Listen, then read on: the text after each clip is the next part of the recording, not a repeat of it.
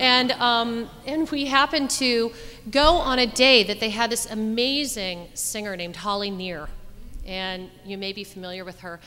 And she sang this song, and I had one of those kind of aha moments where I felt like if I could actually write songs, I might have written that song. And I'm not like Susan, for example. I'm not so much a songwriter, but I can appreciate it when I hear something that I think is really significant. And somebody said that this song isn't necessarily right for a church setting.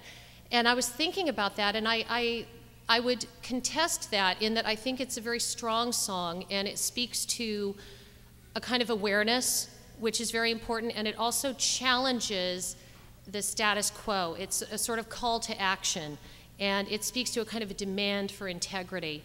And I like that, and in that sense, I think it's very hopeful because there's movement to it. So I'm very, very happy to be able to sing for you today, I Ain't Afraid, words and music by Holly Near.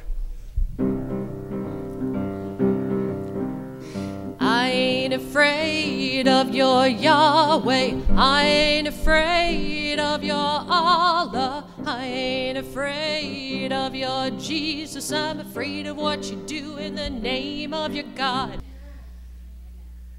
Listen, things are tough. Things might get tougher, but things are going to get better. You know, what is our faith based on? What are our holy and sacred texts based on? Our holy and sacred texts are based on, it gets rough and God's still there. Amen? And it is not just a feel-good book. Our faith isn't just a feel-good faith.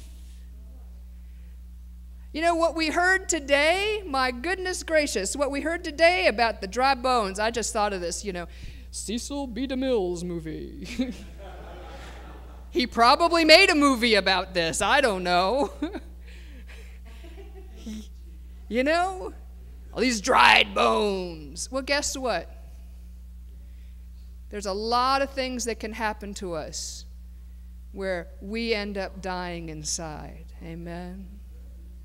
There's a lot of things that happen when we lose our hope. We die inside. When we feel that God has abandoned us, we die inside. When we give in to despair, we die inside. And when we say, is this the best that it gets, we die inside. When we don't know where to turn, we die inside. But friends, God is still with us by our side.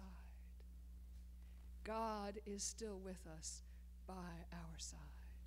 This story that we read in Scripture isn't just about an interesting anatomy lesson.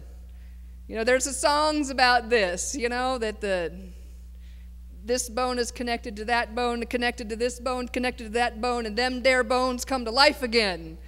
Well, I can't sing that song, and y'all wouldn't want me to anyway.